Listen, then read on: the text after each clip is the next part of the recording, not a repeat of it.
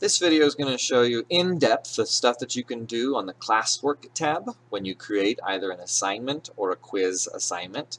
Let's look at the quiz assignment first. This is the one that automatically creates a blank quiz for you. So think worksheets where you'd ask a question and then they would give an answer.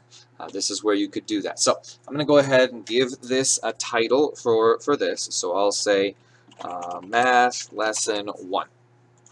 That's going to be my title. I'm going to give the instructions that say complete and submit the form. That gives the student detailed instructions on what they are required to do.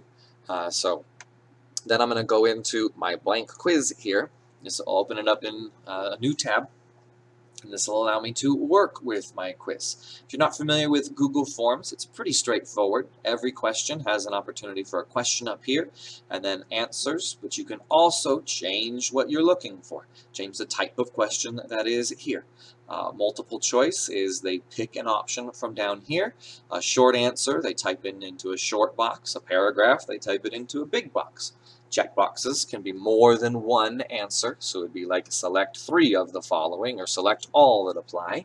And then drop down would be a hidden list of answers. They'd click it and choose the one out of the drop down.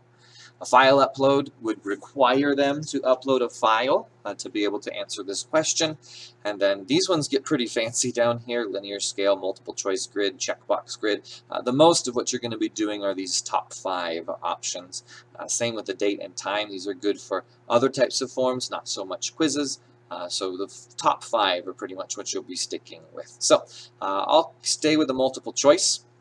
I'm going to give my quiz a title here. This is Math Lesson 1. And then I'm going to go ahead and put in my first question. What is 2 plus 2? I'm going to give it options. And so one of my options will be 3. If I want to add an option, I just click right here over Add an Option, and then I'll put in my next answer. Add an option or add an option. Notice I'm not adding other. Other is a separate option, and it requires them to type in their answer. That's what that other does. So if I do it, there's other. I can't type in other because this is an option that would allow them to give an answer other than what is provided. So I'm actually going to get rid of that. I don't want that as part of it. So this is a quiz, which Google quizzes, when built in forms, they can auto grade. So I just need to make an answer key now. So I'm going to go here for this answer key. I'm going to assign it a number of points. This is worth 1 point. And I am going to choose the correct answer, what is 2 plus 2, as 4, and click Done. And so my answer key there lets me know that I've done the answer. I know that it's going to auto-grade that and give them 1 point if they get it right.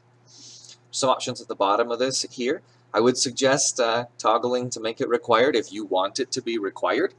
This little trash can will delete this question, and this one will duplicate it. If you're going to do the same types of questions, maybe duplicating it is your best choice there. If you're going to do a different type of question, over here is where your friend is for that. You can add a question.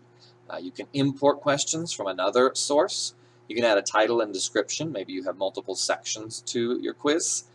You can add an image or a video right from YouTube. And then you can also add a section so that they only see this chunk right now, and then they'll see another chunk of it when they're done with that first section. So I'm going to go ahead and add another question to this. I'm going to choose a different option here, though, and I'm going to choose checkboxes so that you see that this just changes from a circle, which indicates I can only choose one of these, to a checkbox, which means I can choose as many of these as I want. I'll show you what the drop-down looks like there. I'll just type in the options of it here. And then that will hide it in a drop-down menu. This doesn't give you the opportunity to do other, so that's the big difference between drop-down and multiple choice. And then paragraph gives a spot for a long answer, and short answer gives a shorter line to indicate a short answer. So when you're all done with this, I'll go ahead and go back a tab here to my blank quiz. It's still named blank quiz, even though I named it Math Lesson 1. If I want it to be Math Lesson 1, I just click up here where it says blank quiz and type in what I want the quiz to be titled, Math Lesson 1. So then when I come back here, and I'll go ahead and assign this. This will have that quiz attached, and so students will know that that's what they have to do for this. And there's my math lesson 1. This one's still grayed out because it's not actually assigned yet. It's scheduled. That's just my math lesson 1.